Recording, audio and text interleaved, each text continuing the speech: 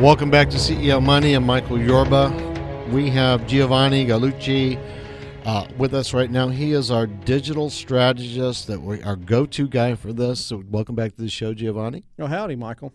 All right, you want to start off talking about what's been going on with Facebook. Let's do that. Yeah, so Facebook had its earnings call here recently, and great news for investors. They posted yet again record profits, $47 billion, I think, year over year, and that's much better than they did in Q4 last year. Some interesting stuff that came out of the call, though, was that we expected them to gain a lot more new users on the platform than they have. So I think that they're in a situation where the platform is becoming saturated, and they still had user growth, but based upon what we expected them to do, they're down by about 100,000 users based upon our expectations and based upon trends, right? So that's number one. Number two, which is shocking to me that there's not more news about this. They are down 50 million user hours per day on the platform. So every single day on Facebook around the world, people are looking at content on the platform 50 million fewer hours per day. That is an astronomical, and granted, got almost 2 billion users on the platform. So user per user, that's not a huge number, but it's certainly not the direction you want to go in, right? So when we talk about or we remember what we talked about last week with Facebook constricting the amount of organic content on the platform in the news feed from businesses in particular. And now you combine that with the fact that there's less inventory when it comes to time on site for you to purchase ads. What does that do to your ad costs on Facebook? It sends them through the roof, right? Well, I'm going to tell you what it did to their stock today. We put it up $6.63. Exactly. To a new high. So Facebook made a lot of money, but it cost me more. Exactly. And so from a standpoint of where the markets are at, the markets are fine with Facebook squeezing businesses. And I'm the first one to say that, look, Facebook is... No. The shareholders are fine. The shareholders are fine with it, exactly. The market is not so happy. The shareholders are fine with that, and I'll be the first one to say that Facebook can do whatever it wants to. It's funny because driving over to the station, I sit there and I talk to myself in the car about how we're going to walk through this, right? Yeah. And part of the conversation I have with myself is, you know what? Mark can do whatever Mark wants. If you don't like it, go play at another playground, right? And so, for me personally, I don't like most of what Facebook does. But if I don't like it, guess what? I don't have to have an account, which I personally don't, right? But I manage client accounts on there, so I've got to be concerned about what Facebook does to my clients on the platform. So number one, what that does to me as someone who works with businesses online is that makes me have to go back to them and say, look, I know that we've got 100,000 followers on that have flat out said they want to see your content. Too bad. You're going to have to buy access to the people that have said they want to see your content, number one. Number two, the price is going to go up now because now we're being hit from two different directions. And the place where the viewership is going down on the platform is on the video platform. So Facebook, while it's got this kind of internal self-imposed mandate that it wants to crush YouTube, a lot of the area of concern when it comes to what happened in the elections and what's happening with, especially, the European Union with them kind of cracking down on Facebook, the unregulated viral video content that flies through the platform is something that if they don't look at and fix, someone from the outside is going to do it for them. And of course, we always know that for a company itself, a company always wants to do that before a regulator comes in and decides to do it for them. So that's one thing on Facebook.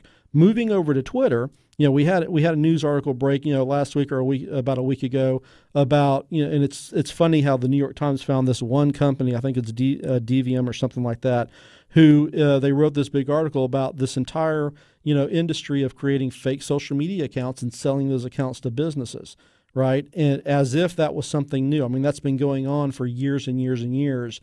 And again, why that comes up to be, bubble up to the top of the culture's, consciousness to do something about now is interesting. But anyway, so federal authorities are looking into this company who was based there. The federal government's looking into them now, and and again, that's a situation where if you've got people that are using Twitter as a platform to advertise on, and you as an advertiser go to an influencer on Twitter because they have 350,000 users, you think you're getting access to them, I'm sure that it would be interesting to you to find out that 100,000 of those folks were actually fake, because you're purchasing ads or you're purchasing content and placing your product or service in that content based upon the number of eyeballs you think it's going to reach. Right. So again, I'm thrilled with the idea that they're going to clean it up, and I'll tell you that we all have fake followers. Our Twitter now, because they are now terrified of what the federal government is going to do to them, they've now actually gone in and started doing some real house cleaning on all these fake accounts that are out there, because Twitter was motivated to kind of leave them alone and kind of turn a blind eye, right? Because they've been flatlining too, and growth for them, if they can put that in their quarterly earnings calls, helps the perception of the platform, right? And since this news story came out and Twitter decided to do something about it, I've lost about 10% of my followers on the platform because they were fake. They were bots, and Twitter's cleaned them out. I think that anybody that has a Twitter account, unless you just have like 1,000 people that are people that you've met that are real people in business, if you have, say 2,000 or 3,000 more are above that number of followers, you should look at the number of followers and see how many of you've lost. And it's nothing you've done. This is Twitter cleaning house, which is a great deal because you weren't gaining anything really by having the fake followers, and now you're going to know that the number that you have are actual real bona fide people. Yeah, right? you got to have that one. So you'll have to tell me how much time we have here, but sure, you got 4 minutes. 45 minutes, great. 4 minutes. We'll bump into the next show. You go. They won't mind, right? Well, Giovanni, I hate to break into your thing there, but you bring up a really interesting point. 2 points actually. When you tied the monetization of the Twitter accounts and Facebook accounts to the number of followers for those people who are our influencers, you invited people to cheat, first of all. Oh yeah. Second, and when you look at the possibility of these digital monopolies on a global basis, and you talked about some of the things that the governments could do, what are some of the things governments could do to try to bring about, maybe for lack of a better term, a breakup when you think about these companies and the power they have on a global basis to control the opinions and the thoughts of people? Well, you had asked one thing about what happens with, we live in a very real situation where, say, the European Union can pop in and tell Facebook that it's got to act in some way to make changes, right? Well, that stuff has already happened to Google in the search space. So the European Union came in with the right to be forgotten law, which basically says that if I am a citizen of the European Union and I find something online that has to do with a criminal background that I might have had, that I have served my sentence or I've paid back society for, that if I go and I find something referencing that in the search engine, not the web page itself that might mention that, but if the search engine pops up and if someone typed in, the name of a business person and whatever the crime it was that they committed, and it pops up in Google, that business person can go to Google and say, remove that, I've served my time. You can't have that. That's the right to be forgotten.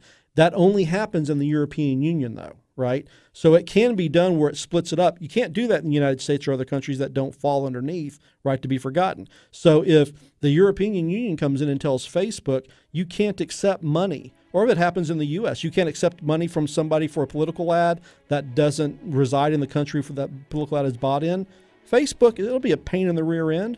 They can split that up and they can make it work in one country and not in another. It's a pain in the rear end, but they can get it done. Giovanni, we've got to go. Thanks for being a guest here. Are we not going to bump into the next show? No, we're not going to do that today. See you next week. Thank you. All right, that was Giovanni Gallucci, our digital strategist, our go-to guy on that. You've been listening to CO Money with Michael Yorba, segment brought to you by Tycon Partners.